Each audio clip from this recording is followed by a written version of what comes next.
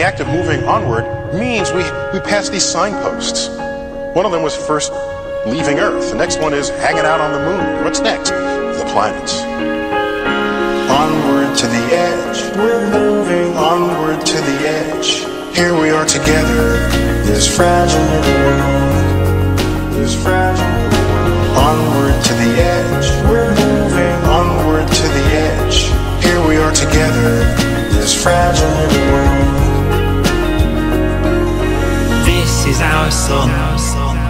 Just another star in a sea of stars. The heart of the solar system. Just another star in a sea of stars. Mercury is the closest planet. This tortured piece of rock has been stripped naked. The moon has a sky, it has a horizon. It's another world. It's got Earth in the sky, just the way we have the moon in the sky. Onward to the edge, we're moving onward to the edge. Here we are together, this fragile little world. We're not the only world to think about. Worlds unknown. We're not the only world to think about. Think about worlds unknown. There is a powerful recognition that stirs within us. When we see our own little blue ocean planet in the skies of other worlds. A powerful recognition that stirs within us.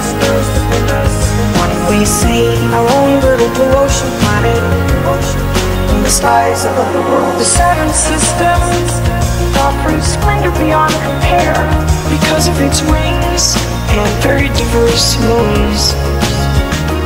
These are no longer abstractions. These are worlds. Maybe there's life there. They've changed how we think about Earth. Our own little blue ocean, planet.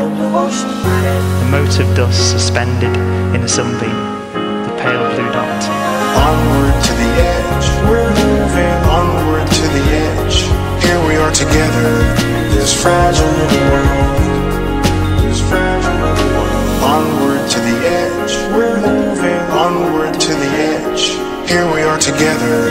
This fragile little world. We're not the only world to think about. Worlds unknown. We're not the only world to think about. Think about worlds unknown. The laws of nature create vastly different worlds with the tiniest changes.